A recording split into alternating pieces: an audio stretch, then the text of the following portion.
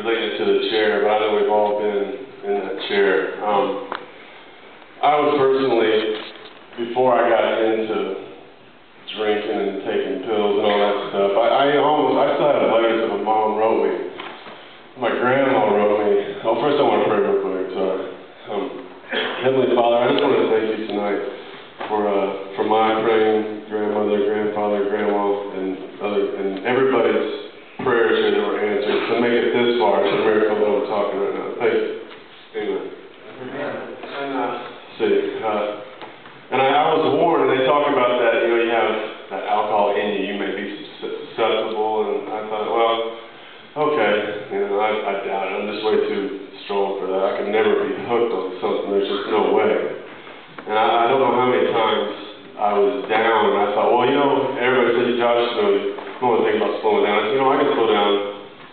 I can stop whatever I want. And I never did stop. And I started thinking about not a mother, a father, a wife, or a child that was almost here that was gone because of alcohol. None of it could stop it. And I started thinking, well, what's the occasion to drink? Are you drinking because you're sad, or are you just making an excuse, or what's going on here? And so when I made the decision that I was going to keep drinking until I couldn't drink anymore, I sat in my apartment alone, like I was a lot, and I know a lot of my friends here tonight will probably smile. I'm going to talk about sports here for a second. And so since I quit my job, I had plenty of time to watch sports. And I was sitting there that night, and I was watching Michael Phelps swim. And it was the most unbelievable thing I'd ever seen.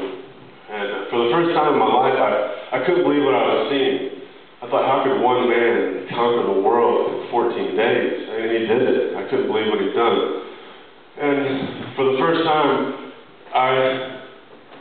it wasn't necessarily audible, but it was somewhere loud. And I don't know who said it, and I still don't know who said it. And he said, when are you going to start to fight? And I just kind of sat there and stared at myself and looked in the mirror and started crying a little bit. And I took the alcohol, got it on the deck, and just chucked it as far as I could. And like, that's it. From now on, I may drink, but I'm not gonna lay down anymore. I'm gonna fight.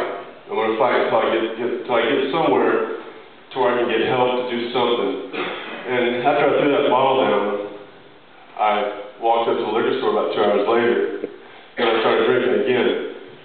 But I want to let everybody know tonight that I'm so glad that everybody's here, because everybody here kept fighting until they got here. And that's saying something. Right. And that very liquor store that I went to, over the course of time, alcohol has taken its toll. And I'm a pretty skinny guy now, but imagine me about 50 pounds lighter. That's how bad it got. And I remember I was in that apartment. I was in a perfect spot for me. The liquor store was just 3 blocks away, but there's a hill. And this is how bad things got. Towards the end, I started calling a cab to take me to the liquor store because I couldn't physically make it to the liquor store.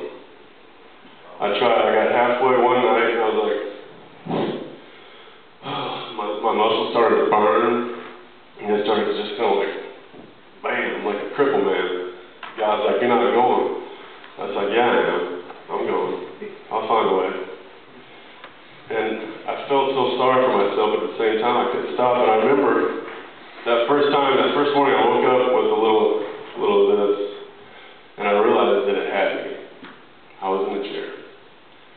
And it was going to take a while to get out of that chair. But like I said, I was going to fight. I was going to keep fighting. It was a battle. There was the detoxes. There was the stopping drinking on my own, the binges that lasted 3 months. But I told myself, and I promised my wife that, you know what, I'm really messing up bad right now, but I'm going to keep fighting. I'm not going to lay down. I'm not going to be suicidal. I'm going to fight. So I hope everybody here tonight keeps fighting. I know it's tough. I know it is. I know it really is. And sometimes, man, it's just so tiring. And I didn't even know where to start, where to end with the testimony. But, I wanted to tell everybody here, are the blessings? Where are they? I'm doing the right thing. Well, then I started thinking, I was asking Brandon, I was like, it's been a while now. I haven't seen any blessings. Where are they? And it was funny, he gave me a scripture in Exodus that I'm going to read, and I forgot to bring my Bible. I'm going to just bring it. I got it marked over there, that little one. Yeah, it's got it marked there. Thank you. And this is for everybody that is not seeing their blessings right now.